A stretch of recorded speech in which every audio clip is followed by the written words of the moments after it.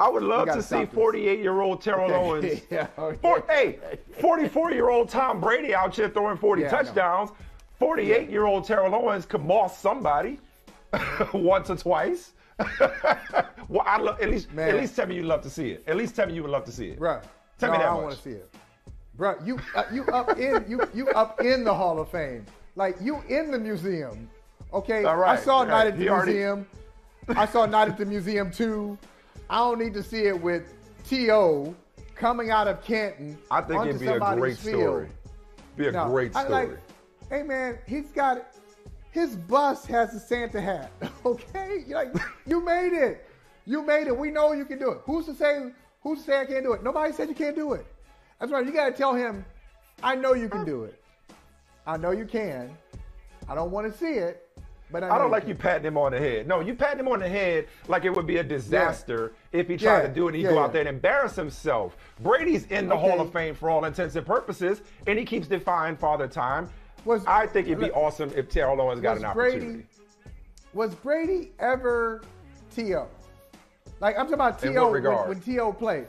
In what regard? In talent, where his talent had reached a certain level. No. So, like, it's not apples to oranges. It's not apples to oranges. Right. He's kind of leaving out some details.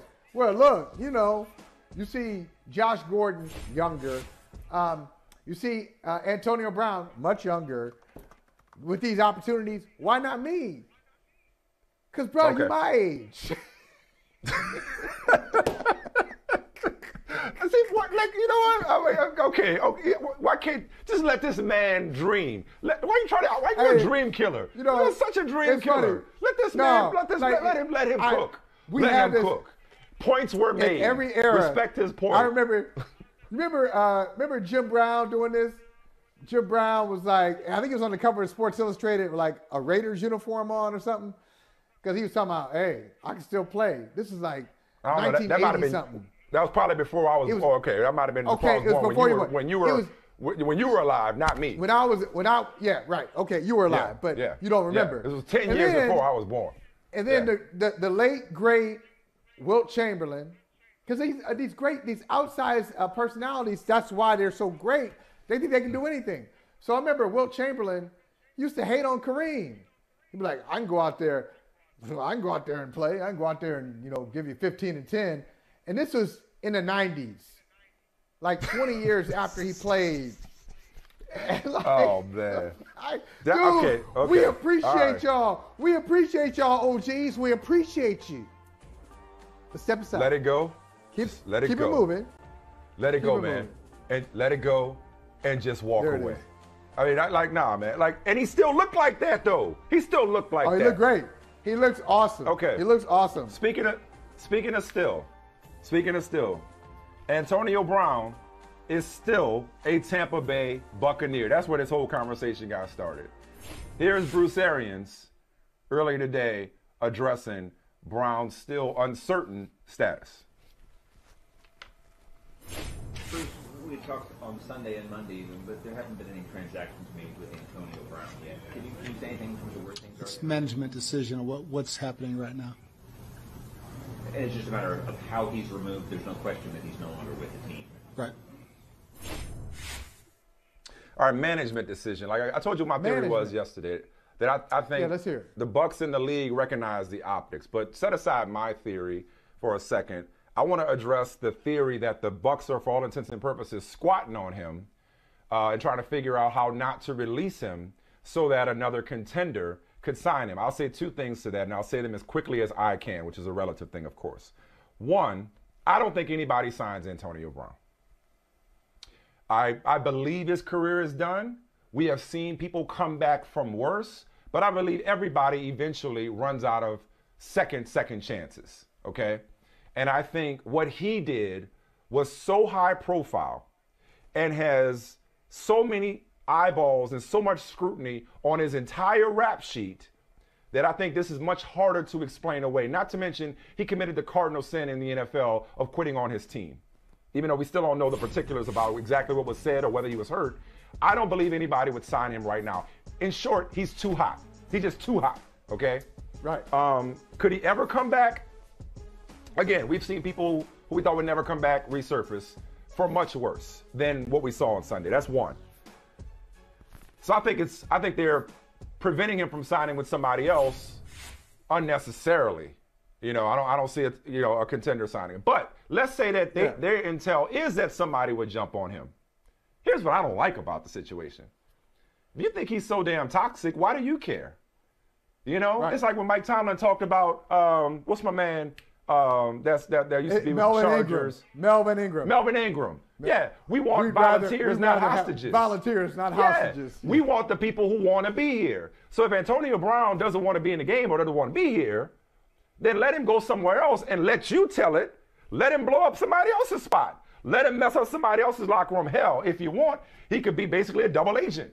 Like addition by subtraction by getting him out of your locker room, and then he goes somewhere else and acts a fool somewhere else, because that's basically what we have been led to believe, rightfully so, because that's his track record, that he eventually will lose his mind. Okay?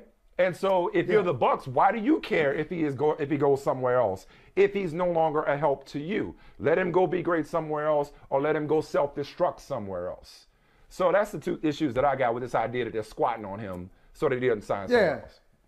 You know what? And the reason I don't think that's happening, Michael, is you've got to be, if you're trying to keep Antonio Brown away from somebody, that means you're afraid of what he'll do for someone else. So who are you afraid of? I'm gonna eliminate the entire AFC, because you don't have to play them until you get to the Super Bowl. And if you get to the Super Bowl and that other team has Antonio Brown, I think you'll take your chances. You'll take your chances with anybody. I mean, in the Super Bowl, it's just one game, so AFC is out. So in the NFC, do you think the Packers, the number one team in the conference, are going to sign Antonio Brown? Who are you afraid of? The Rams? Are the Rams bringing him in? No. Are the Cardinals bringing in Antonio? So I just don't think that there's anybody in the playoffs that affect Buccaneer business that they'd be afraid of. But this is what Bruce Arians has been telling the truth the entire time. I'll give him credit. Entire time he's been telling the truth. He didn't want Antonio Brown. They brought in Antonio Brown. Now he's saying he told the truth on Sunday. He's no longer a Buck. As for me and where I stand, Bruce Arians should have said, he's no longer a Buck. But when he says today it's a management decision, what he's saying is it's a Tom Brady decision. Tom Brady wins again. Tom Brady is now in a position, he's got the mic, he's got the platform, and he's using his platform to get what he wants. I'd like to ask this question. I'm going to just answer this. Who tells Tom Brady no in Tampa? Nobody. Not Bruce Arians, not Jason Light. Nobody tells Tom Brady no. So maybe they wanted to release Antonio Brown. Not that Tom Brady can keep him on the team going forward, but Tom Brady can slow things down. And I think the words and the weight of Tom Brady have slowed this process down a little bit. It may be Brady trying to get help for his friend. My friend needs help. What are you doing? We can't do this. I don't want it to go down like this. I think it is Tom Brady making all of this stuff happen. He's the quarterback. He's the general manager. He is a member of ownership. And I say that with respect. I have great respect for Jason Light. I like him a lot. I've known him for a long time. Yeah, same. But Tom Brady is getting everything he has gotten and will continue to get. As long as he's a productive member of the Tampa Bay Buccaneers, will get everything he wants. He's got Alex Guerrero on the field with locker room and traveling privileges. He didn't get that in New England. He's got Antonio Brown. He had Antonio Brown here. He didn't get that in New England. He's got control of this offense. He's got everything that he wants. And so that's a positive thing on one hand. On the other hand, Mike, we talked about it yesterday, and I really took yesterday's show home with me beyond this room here. Right. And I was thinking, there are so many people out there who need mental health attention, and they need it to be a very common mainstream conversation, not something that's hiding in the shadows that you've got to whisper about. we need to be open about it. And I like that. But I do wonder that there are some Antonio Browns, and this is like the 2%, the fringe. There are some people on the fringe who will take their bad behavior, and when it's convenient for them, they will use the loophole of mental health. Sure. And shame on me. I'll ask for forgiveness. I went to Catholic school. I know about confession. I'm a Christian, so I know about asking for forgiveness and having those sins wiped away. The Lord will take your sins, and as far as east is from west, will separate you from your sins and forget about your sins. Okay. So I'm going to need to ask for forgiveness for saying this. I think Antonio Brown's that dude. I think Antonio Brown is absolutely that dude. And Tom Brady and his platform is making it easy. It's providing a runway for Antonio Brown to say, in a word, hey, mental health. Enabling. Hey. In a word, enabling. Okay. Couple of things. I want to say a couple of things. Because you know what I hate about our current content viewing world is that so many people see clips. Lacks context. Yes. So there are so many people, and I appreciate everybody who takes time out of their day to watch anything that we put out, that see bits and pieces of our conversations without seeing what preceded it or the ongoing kind of dialogue that you and I have. You and I do not disagree about Antonio Brown, and I don't disagree with anything you said. It's all fair. All fair. But I'm going to repeat something that I said yesterday about both sides. And by both sides, I mean the Bucs and Antonio Brown. Okay? Mm-hmm. And that is that more than one thing can be true. Antonio Brown very much has lacked accountability because of all the second chances that he's gotten over the years. Okay? Antonio Brown has to want to be better. He has to want help, which more than likely has been extended to him over the years.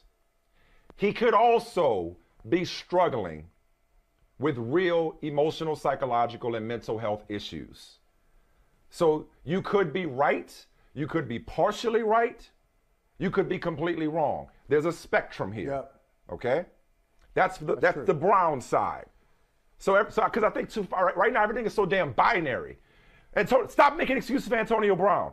Pray for Antonio Brown. Yeah. Somewhere you in know? there. Somewhere in okay. there. It's in there. All right. It's somewhere in there. Okay. Somewhere in there. That's that side. Buck side.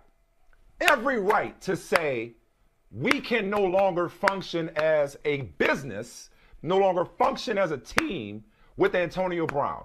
Every right to say we are done with Antonio Brown. You're no longer a Buck. Okay? Tired of your drama. Go, you're out of here. Every right to not give him any more second chances. You said a minute ago that that Bruce Arians is telling the truth. And has always been telling the truth. He's telling the truth in another way. And he's telling on himself. And he and this game, this league, continue to tell players what they think of them. As Ice Cube said, here's what they think about you. Here's what they think about you. My problem has always been from the Bucs standpoint. I already addressed Antonio Brown. From the Bucs standpoint, you can't have it both ways. You can't say we'll take the talent and we'll take the crazy that comes with it until we can't take it anymore. You can't do that. You cannot have it to where you bring aboard this baggage knowing what you'll get, and then when he acts like himself, conveniently part ways with him and cut bait. That's been my only issue. So just like Antonio Brown needs accountability, the Bucs are not blameless here. The Bucs need accountability as well in this situation. Because last week they were fine with Antonio Brown and all his issues. He gets insubordinate, and we still don't know whether he was truly hurt. We still don't know what was said. And we may never know. When he gets insubordinate That's mostly fair. and acts an ass, oh, now you got to go. What happened to the rap sheet that preceded that? That's mostly fair. They knew it. They knew who they got in bed with, and they don't want to sleep in it. That's all I've been saying all week long. I've I've said that before too, but now I'm wondering, no, I didn't know that. Okay, look. If you want to go with the bet analogy, we can go with take the bet analogy and get ourselves get ourselves in trouble. Okay, but yeah. Okay. Well, eventually, yeah. You probably it's like, you know what? I've seen enough. Oh, I understand that. I understand that. Right. Like, well, I'm not saying that they should stay in bed forever and just live with the consequences. What I'm saying is, right. if we're truly if we're trying to evolve, I'm not going to say that. I'm not going to say that. But I'm not going to say not that. just as a society, yeah. but as a league, if we're truly trying to evolve, here's okay, and there Mike, is something wrong with him, they should do better than to simply say, "You're out of here." That's all. I'm broken record at this point. They knew everything except for this. They knew Except all of the issues. They knew the background. They didn't know that he would strip on the field. Right.